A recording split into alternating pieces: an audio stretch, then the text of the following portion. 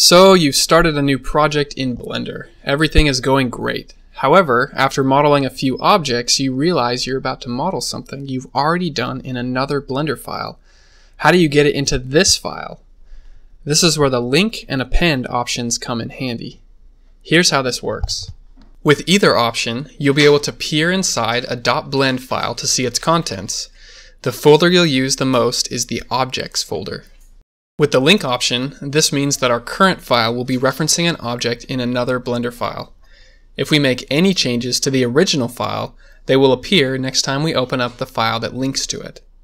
You'll notice a blue outline around an object instead of the usual orange outline. This means the object is linked. Pressing Tab to go into edit mode will not work. You can only change it from the original Blender file. By default, you can't change anything about a linked object, including the position, rotation, and size. To change these, you'll need to make an object proxy, which will still link to the original mesh and materials, but allow you to change the position, rotation, and size.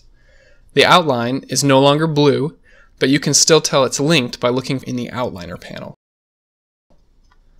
The link option is best used for project organization. You can split your work up into multiple files, which can also allow for more than one person to be involved. This way allows you to change something in one place and it updates every file that links to it.